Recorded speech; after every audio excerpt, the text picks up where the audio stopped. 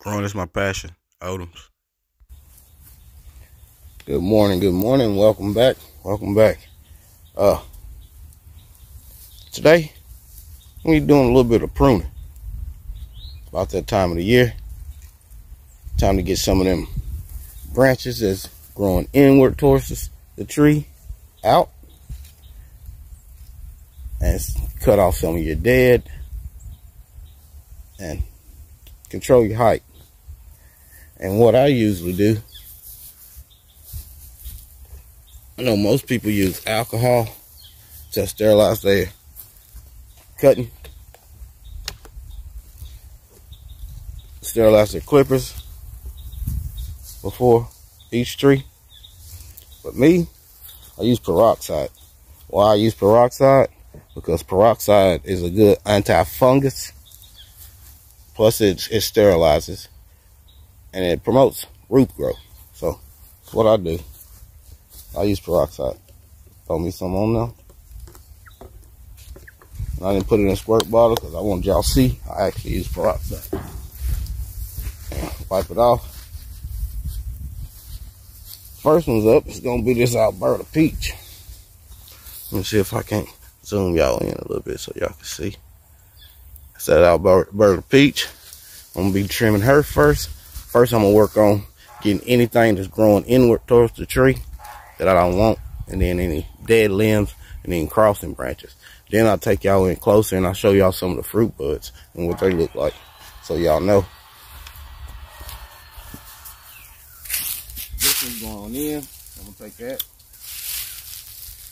This one, you know, it got a lot of fruit buds on it. Yeah. Hope y'all can see that. And you can pretty much tell what the fruit buds look like. The double bumps there, you see that? That double bumps, that was gonna be fruit. And that one, just a regular leaf. Yeah, but the double right there, 9 times out of 10 was gonna be fruit.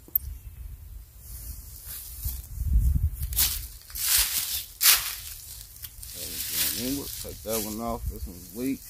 Take that one. That one right there is down too low. Control this height a little bit. I'm gonna look for outward facing bud so I can get it to go. The next one, this one shoots out this way. So I'm gonna actually take it to right here. These I'm control a little bit. I don't want them tall. So I'm gonna take that one to right there. This one. Take that one. This one, look for another outward facing bud. Get it back to right there. I don't really like how that is, but I'm gonna leave it. Find another outward facing bud for this one. About the same height. Put that right there. I'm going with this one. Outward facing bud. Yeah.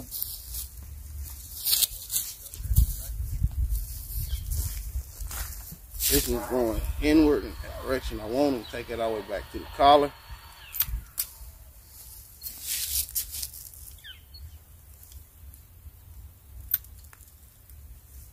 Like that there.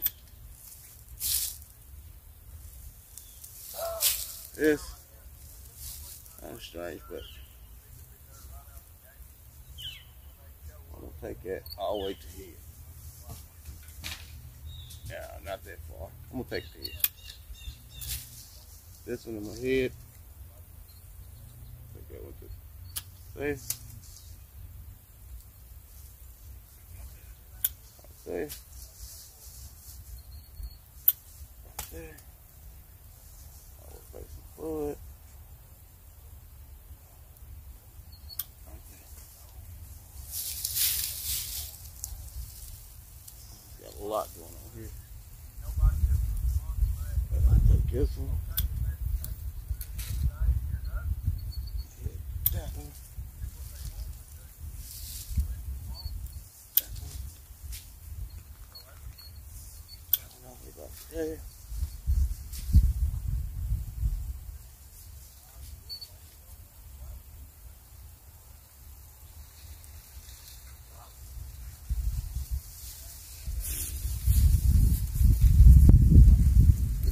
Decisions.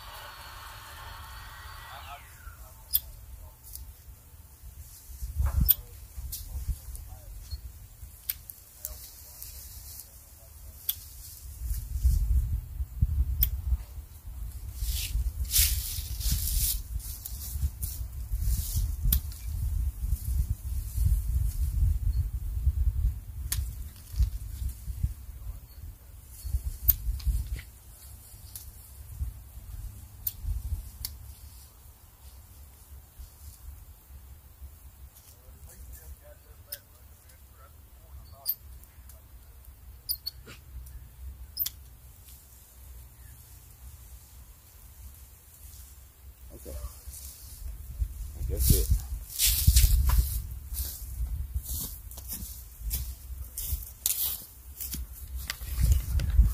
And this is what we got left. Zoom that back out. This is what we got left. You can see. And you want to control the height of your tree, especially if you're in a small. You won't be up on the ladder trying to pick fruit. And this one I skipped, but I should have took out. That one right there, I get the whopper and get that one out.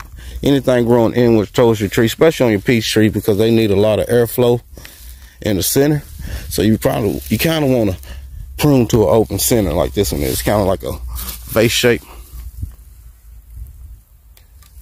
Let me holler at them dogs. Y'all hold on for a second. This the next one's up. It's that Georgia peach. And it's something. It's gonna be I know it's the time of the season where people start buying fruit trees discount, and that's good. It's always good to buy some trees. But before you do your research. Find out what your zone is, what grows good in your zone, and make sure you get the disease resistant variety. Like peach, they get leaf curl and brown rot. And I made a mistake. I bought peach trees when we first moved here, and they were just any old kind I got from the local nursery. Didn't do no research on them. They kept brown rot. We hardly ever got peaches off them trees, and we had them for like 12 years. So I started doing my research in Alberta, and this Georgia peach is very resistant to brown rot and leaf curl.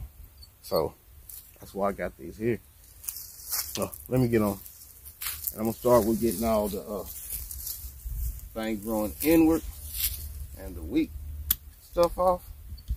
Then we work on the height.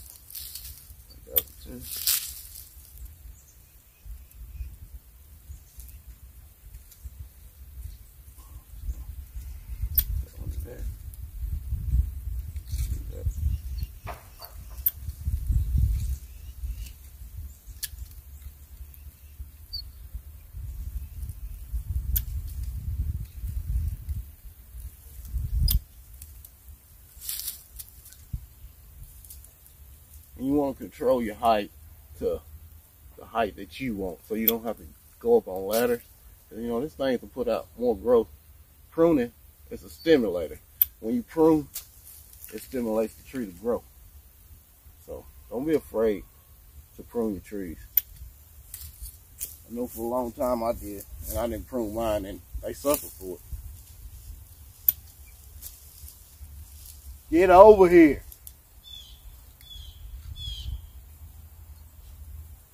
Them dogs, boy. Them dogs.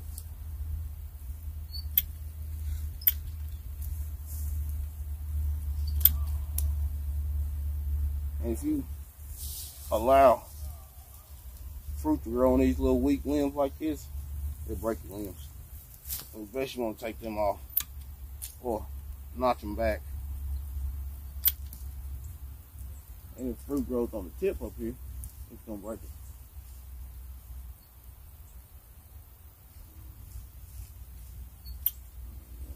Too far. Got a lot of fruit buds on it. Get some pieces.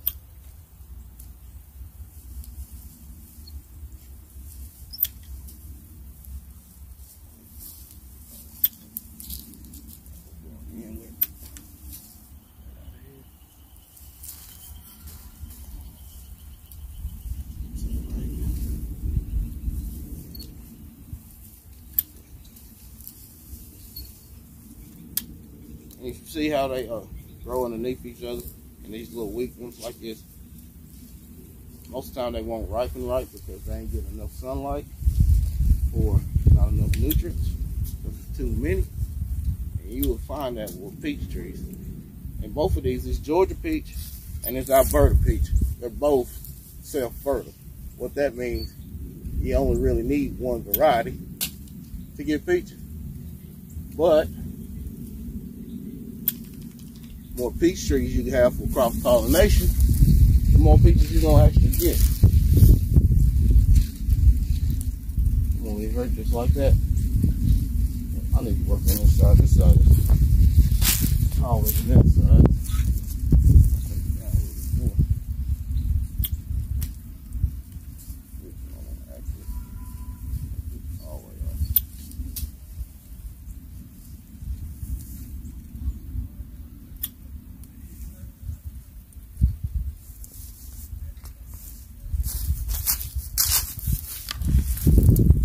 See, there we have it. Now, the Alberta, them little limbs growing like that, take them off. Wooden thing, weak, damaged, dead growth. That's what you're looking at for this time of the year. And I'll actually finna spray these too with a dormant oil to try to kill off any insects that might be laying dormant inside of them over the winter. Then I spray it again right before the buds pop on the flowers. And then I actually got some surround killing clay that I'll spray once the fruits start forming to try to keep the plumpulios from laying eggs and messing up my peaches. That's what happened to my red nectarines this year. I didn't spray them after they fruited, and I paid for it. Didn't end up getting none off of them, and it set a heavy fruit, and every one of them was ruined. But you can see by the see how that looks right there. Get a close up. You can see that's actually gonna be a fruit. How that looks, that's actually gonna be a fruit. Let me show you one that's not. This thing is loaded with fruit buds. See the single right there? That's actually going to be a leaf. And you see them with the double knots like that.